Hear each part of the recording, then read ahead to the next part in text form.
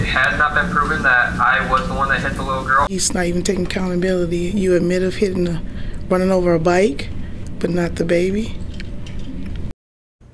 A Muskegon Heights man is now charged in the deadly hit and run that killed a 6-year-old girl.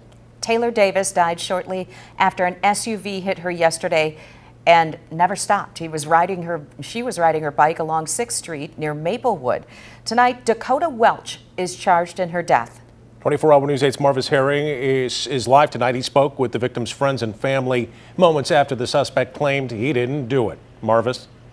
Good evening. This courtroom bubbled over with emotions as 6-year-old Taylor Davis's mother and loved ones sat just a few feet away from the suspect, Dakota Welch's family. And for the first time, just a little while ago, we heard Welch's side of things just a little while ago. I just don't understand.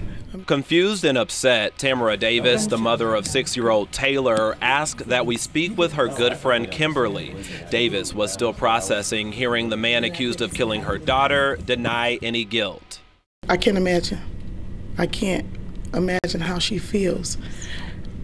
It's just a hurting feeling to lose your baby to some tragic that somebody else has caused.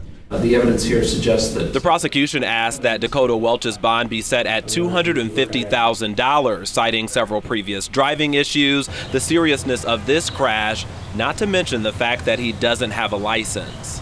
Welch was quick to react when the state claimed he fled the scene and tried to remove the license plate on the SUV he reportedly hit Davis with. I did not take any plate off of that vehicle. It has not been proven that I was the one that hit the little girl. I did in fact hit a bicycle. There is no blood so far. With each word, the emotions from Davis's loved ones grew stronger. He's not even taking accountability. You admit of running over a bike, but not the baby. Kind of confusing to me, but. A memorial in honor of the recent kindergarten grad sits near the crash site today. I couldn't wrap my head around it. We were there as Monique Bailey, Davis's cousin, paid her respects. She's already missing the young girl's tight hugs. After sitting in court today, she's joining calls for justice. He's only 19. If you've done this much damage by 19, and then this. I don't think we have to fight hard. The evidence is there.